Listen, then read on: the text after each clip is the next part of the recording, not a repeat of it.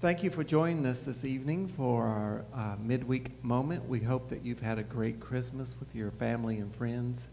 And we look forward to what God is going to do in the future. And as we do, we want to remember what he has done for us in the past. So we're going to sing this song, We Will Remember. Join along if you know it.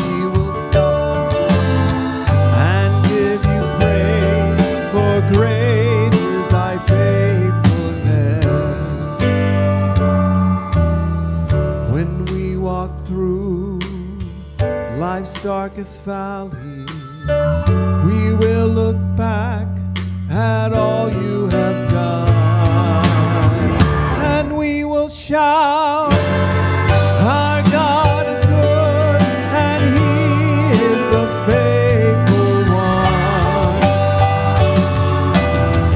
Hallelujah, hallelujah, to the one from whom all blessings. Hallelujah, hallelujah, to the one whose glory has been shown. We will remember, we will remember, we will remember the works of your hands.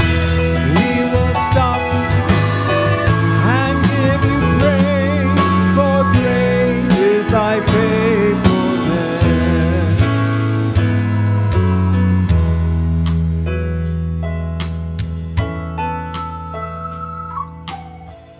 I still remember that day you saved me, that day I heard you call out my name.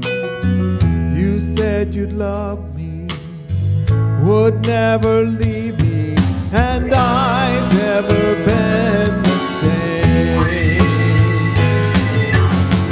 We will remember, we will remember, we will remember the works of your hands.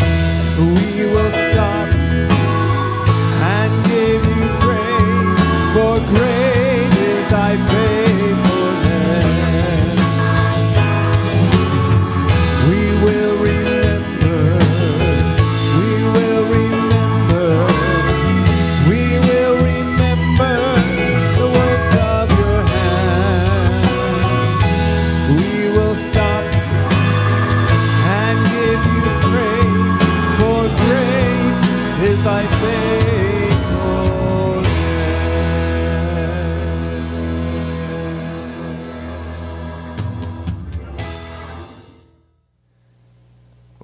Church family. Thank you for joining us for this midweek moment.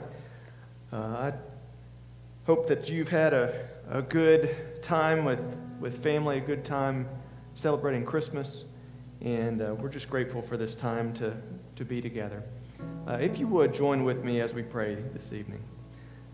Father, thank you so much for how faithful you've been.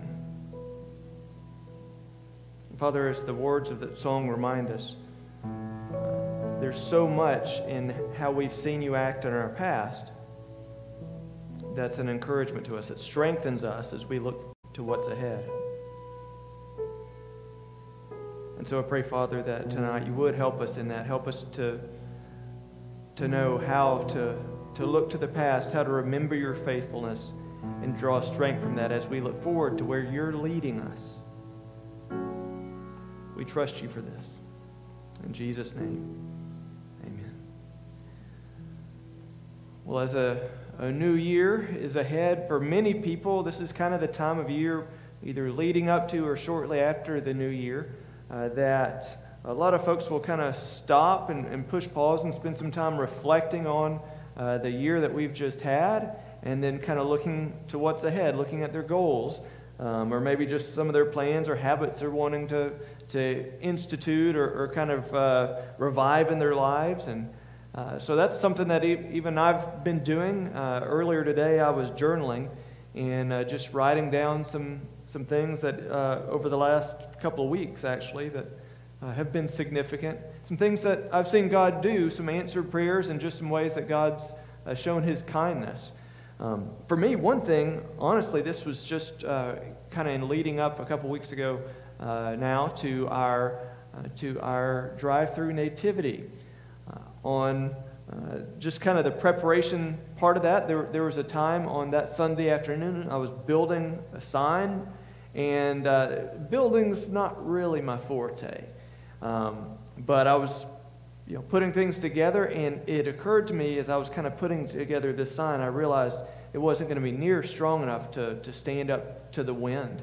And I needed some extra wood, some wooden braces kind of to go in to support the main part of the sign. And I didn't have any wood, and I didn't have a saw that was going to be able to cut the wood at that angle. And I just thought, man, Lord, I need some help. I don't have a whole lot of time to go run and get this done somewhere else.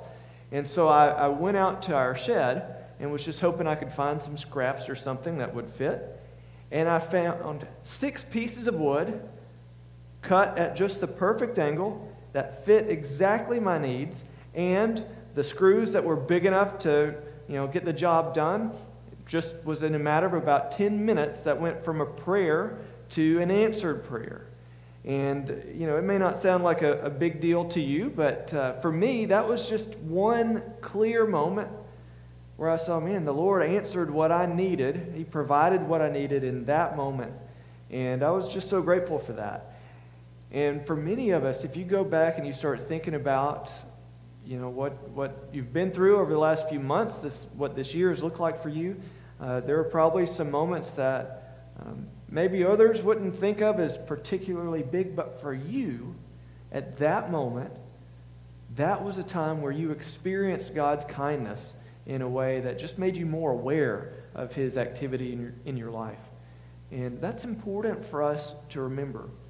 One of the things that you see when you go through the scriptures is actually this idea of remembering is really important for us as followers of Christ. It's really important for God's people to spend time actively remembering how God's been at work in the past. That's a big deal to God. That's a big deal to our own spiritual growth. And so you see this throughout the scriptures. Just for example, if you have your Bibles close by, you can go ahead and turn to Psalm 105.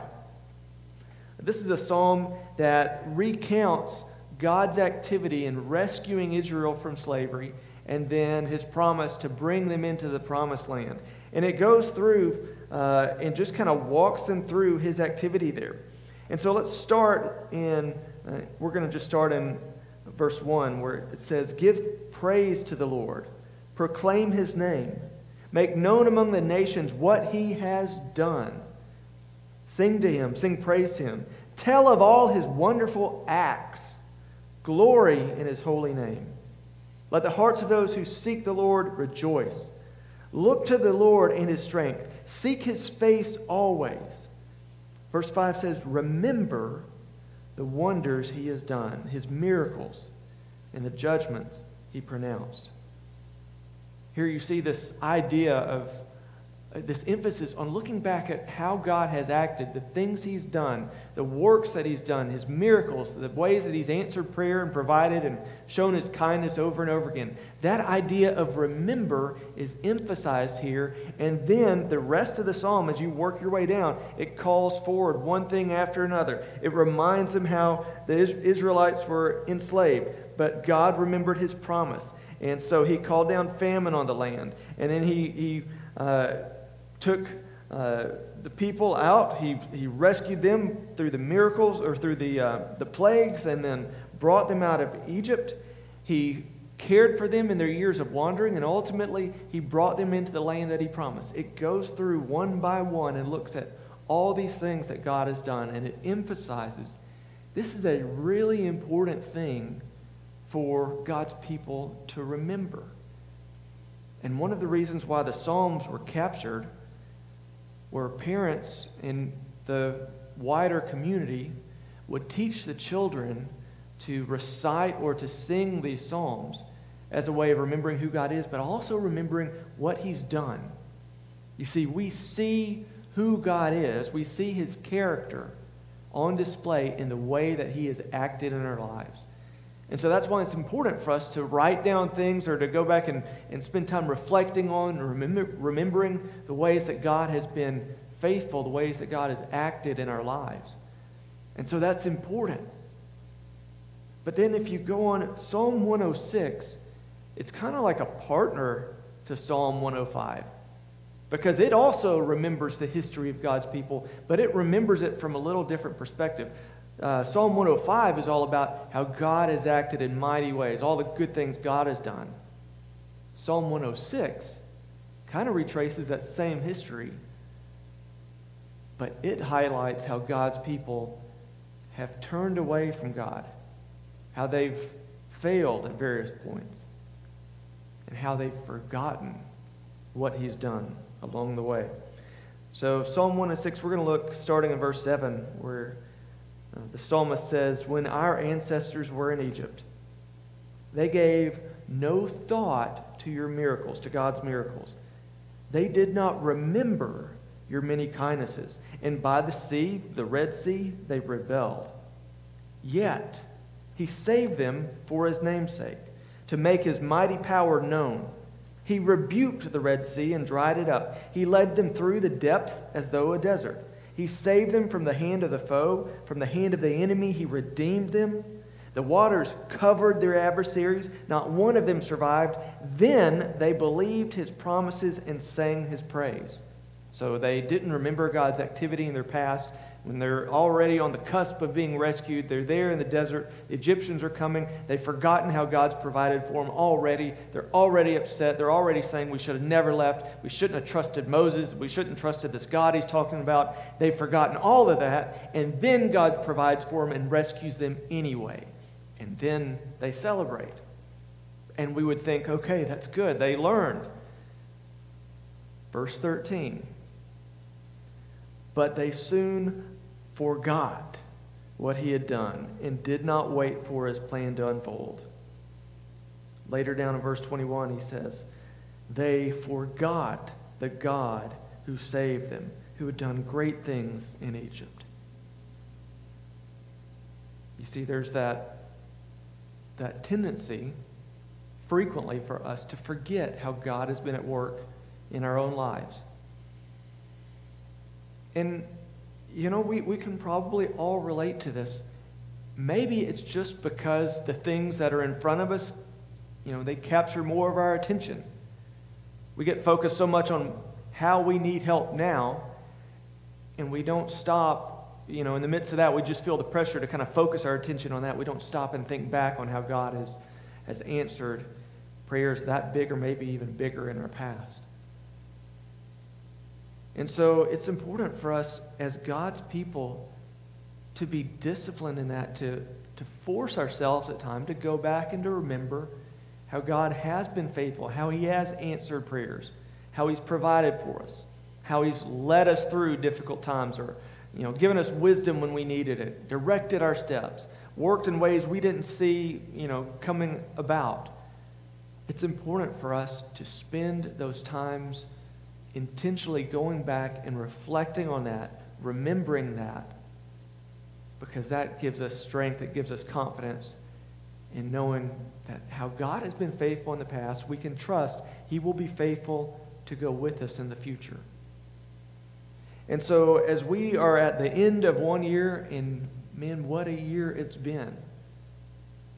For many of us, the easy thing maybe would be to kind of, okay, let's slam the book on 2020. This has been a year for the ages. Let's not remember it. Let's not go back. Let's move on to 2021. We've been saying that since about June. Let's just, hit the fast forward on this one. Let's skip ahead. But while 2020 has probably been no one's banner year, as God's people, I bet if we go back and look, we can see a lot of ways that even in the midst of the crazy, God has been really good to us. We can look back and see that just even in the life of our church. If you go back to March, April, when things are first shutting down, one of the things that not just our church, but really almost all churches were fearful of is, man, how are we going to make it? We've never experienced anything like this. Are we going to have to be, are we not going to make it financially? And God provided through his people, through your generosity. God's provided so that we're ending in a good place. We look back and we could say, man, God's enabled us to adapt and to serve in new ways. There's been a lot of things along the way this past year as a church where we're not really sure if this will work, but let's try it. It's the best thing we can do right now. I mean, for the first time ever, we did an all-virtual vacation Bible school. We'd never done that before. We never planned that before. There weren't a lot of resources for that. But we prayed, and our kids ministry team adapted and sought the Lord's guidance, and it was done, and it ministered to a number of families, not just here in our church, but outside of that. There have been a lot of ways where we can look at it as individuals, ways that God has met our needs, ways that he's provided, ways that he's provided through our church family, ministering to one another, encouraging each other. There's ways that you can probably look back and see how God's provided wisdom for you in making decisions for your family, ways that God has opened up new opportunities that you wouldn't have expected. Those are all worth remembering. Because as we go forward into the days ahead, it's hard to imagine that 2021 will be, such a historical year as 2020 has been. But it won't be a perfect year either. There never will be. And whatever 2021 holds, whatever 2022 or any year after that holds, what we can do and what we must do as followers of Christ is look back and see how God has been faithful, how God has answered, how God has been at work in 2020. Look at how God has given us what we've needed. Look at how God has brought us through. Look at how God has provided for us and given us wisdom. We've seen his kindness. We've seen his faithfulness. That should inform how we face the years ahead. And so, church family, I want to encourage us. You've got a couple of days to the new year. Take 20 minutes, 30 minutes, and just think about how have you seen God at work in your life this year? What is it that you want to remember about God's activity in your life in 2020? How has God provided for you? It may have been times when even it wasn't a specific prayer you were asking for. It may have been even kind of a dark time for you spiritually, and yet God still showed his kindness to you. God still demonstrated his love to you in clear ways. But take about 20, 30 minutes and highlight what are those things you want to remember, that you want to pass on to friends and family, about how you've seen God's kindness, so that you can look ahead to the God who is going to lead us into the future, who will be with us, and how we can let our past inform our faith as we walk forward with him. And so, church family, let me encourage you to do that. Let's be people who remember what God has done. Let's pray. Father, we do thank you so much for all these ways that you've provided for us. And we're really aware, God, that our memories are short. If there's 365 days in a year, then there's every bit of 365 ways that we've experienced your provision. But help us even just remember 10, 12. Help us remember a handful of key ways that we've seen your kindness, that we've seen your goodness, that we've seen you at work in us, meeting us where we are, meeting our needs, rescuing us at times when we were desperately crying out for it. God, help us not to forget how good you've been.